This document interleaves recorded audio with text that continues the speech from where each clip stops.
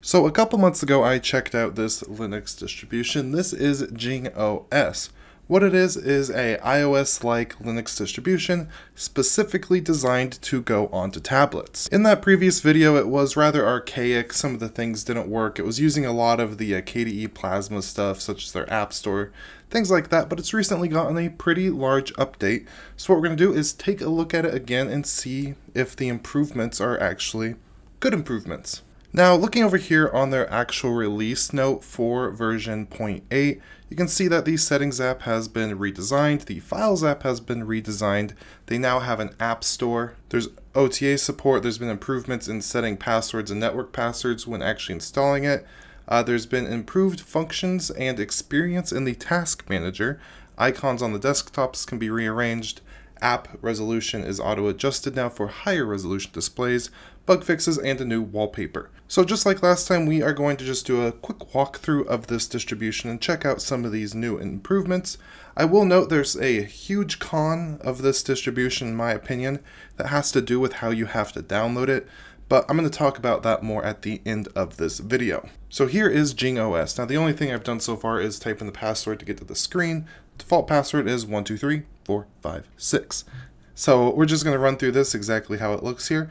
You can see where my cursor is just a resemblance of where a finger would be on a touch screen. So we're going to go start now. We're going to go with our wired connection.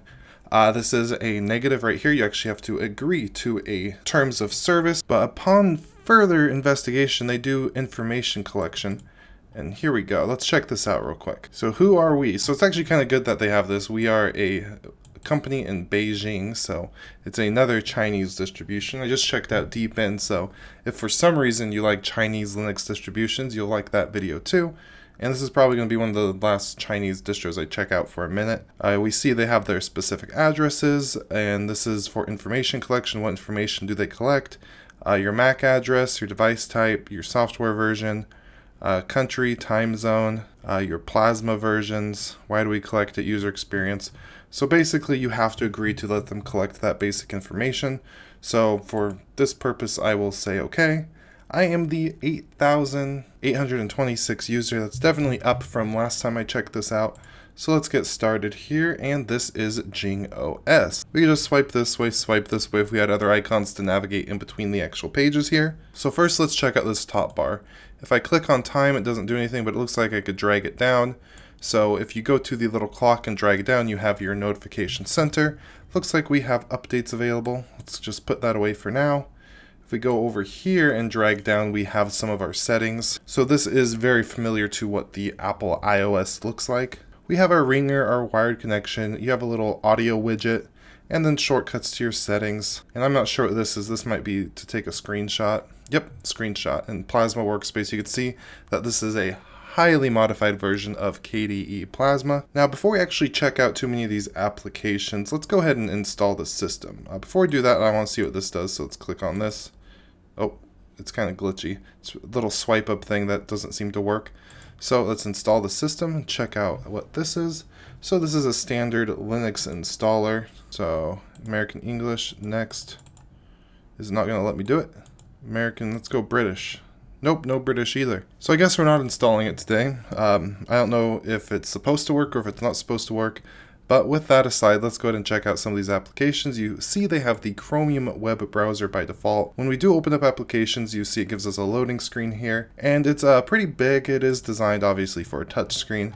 So this does look pretty good here. You have all your basic Chromium settings. If we click this little arrow down here, this is just more stuff on our tabs. So we go ahead and close this out. We're going to use this little bar button down here, which as you can see is fairly glitchy. I don't know if it's just because this is in a virtual machine, or if it's just like that at the moment, but it is like that. Next we have calendar, and I do not believe this was one of the redesigned applications. I think they actually had this looking pretty good initially. So you see if I go ahead and swipe up here, it switches through the different months, and you could go ahead and add events. Everything you'd expect out of a typical calendar application on a device like this. Now they said they updated their files application, so let's see what this looks like here. Pretty good. This is kind of what I would want to see out of a touch-based Linux distribution. You can see they have some documents and stuff in here. Probably manuals. I know they have a video in here that we checked out earlier, which actually goes over the system. If we go ahead and open that up, Good, there's no audio. We can see somebody that they probably hired is talking about JingOS, and then they go through and talk about all the different functionalities, and eventually it's going to be on a phone. So this is a nice little overview video going over it. So let's go ahead and back out of here. And I believe that this is played with MPV, which is actually a pretty good choice for a media player, especially on a device like this. So the Files application is looking pretty good. So we can close out of that. Next we have Photos. So I believe this was one of the other applications that was already looking pretty good. You just swipe in between all your pictures and videos and all that. If I pull down, you can see we can crop images, we can apply effects. So actually, let's go ahead and try to do that real quick. Or not. Maybe we can crop. Okay, so we can crop, but the effects doesn't work quite yet. So if I go ahead and drag this over, oh, that's cool. It has a nice blur effect, so you can actually see what you're cropping out. Okay, so let's go ahead and get out of here. And this is my actual desktop now.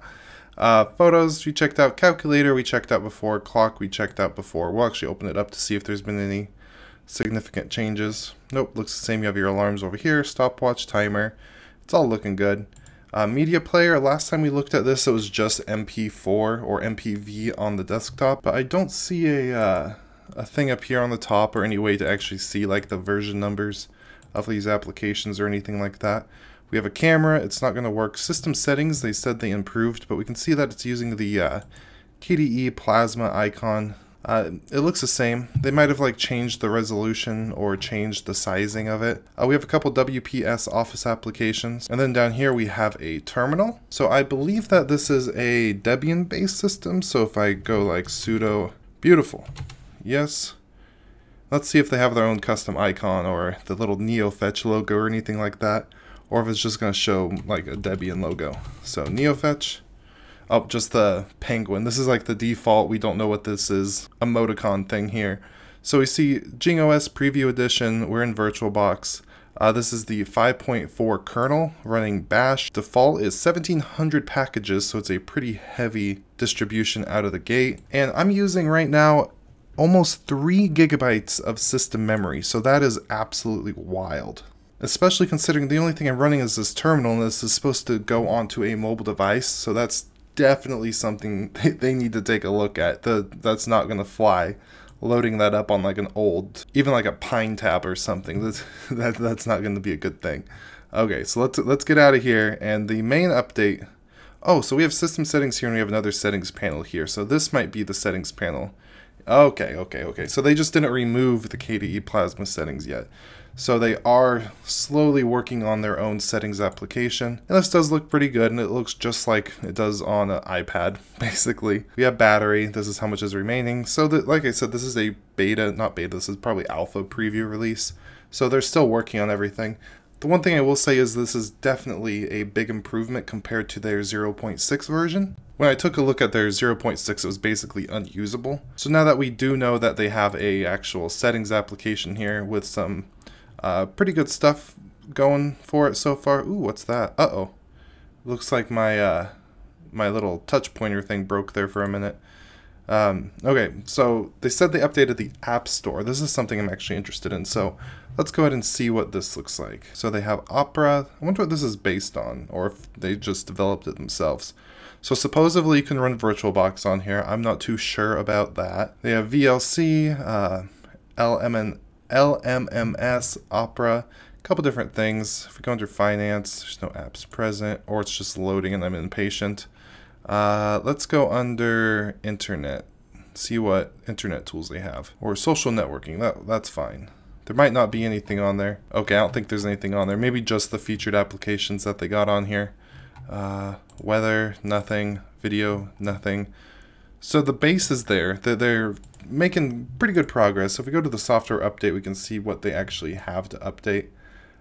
Plasma phone. So they are using a mobile Plasma version, maybe. Apt, GNOME shell. So they have a mixture of KDE and GNOME stuff on here, so that's interesting to me. JingOS release. So if I could actually install the system, I would actually go through and update this, and it might perform a little bit better. But even the live disk at almost 3 gigabytes of RAM is absolutely wild. But even then, definitely some improvements. So I'm going to just try one more time. I'm going to hit install system and see if it just doesn't let me proceed again, if it even opens.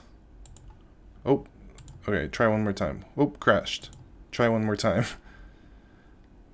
No, I don't even think it's going to let me open it. Alright, that's fine. Still improvements. This is a preview release. This is not intended to be used as your primary thing on a daily basis quite yet. But now in the beginning of the video, I did say I did have a major problem with this, especially how they're distributing the ISO. Now, you can't just go onto GitHub or GitLab and download this. First, you have to sign up for their emailing list. So you have to give them a good amount of information just to even get this downloaded. When you do give them all that, it sends you an email with the download link. And at least when I clicked on the download link, first Firefox told me not to do it. They said it was not safe. And then when I ignored what Firefox said, my internet service provider told me, hey, you probably shouldn't go to this website, it's not safe. And I actually talked to one of the, I believe it's a developer for JingOS about this.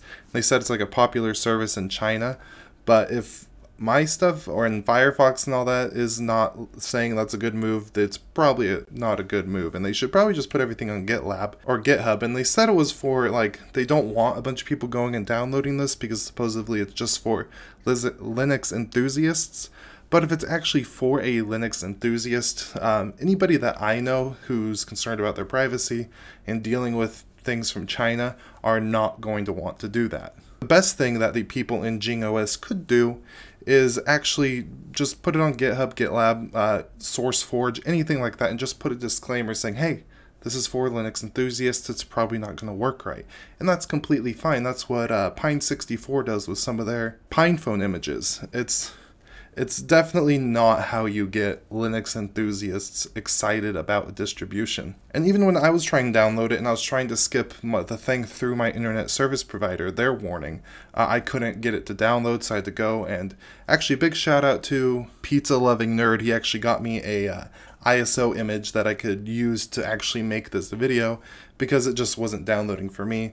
Pizza Loving Nerd actually has a YouTube channel. He has a lot of good videos going over different like PinePhone distributions. So if you're interested in that, you go ahead and check out his channel. Now with all that said, my rant is over. Definitely the team, if they do want adoption, should focus on making the code more available and making downloads more available to Linux enthusiasts, if that is the point. Other than all that, there are definitely improvements in this versus the last version, so I am excited going forward to see what they actually improve on and what they build on. So ultimately that wraps up this video. If you did enjoy it, please hit that like button, subscribe, and ring that bell so you do not miss future content like this. Please leave a comment telling me what you think of market for Linux distributions in the mobile market. Over the last year or so, there has definitely been some big attempts to try to break into that market more than just Android. So with all of that said, I hope you have a beautiful day and goodbye.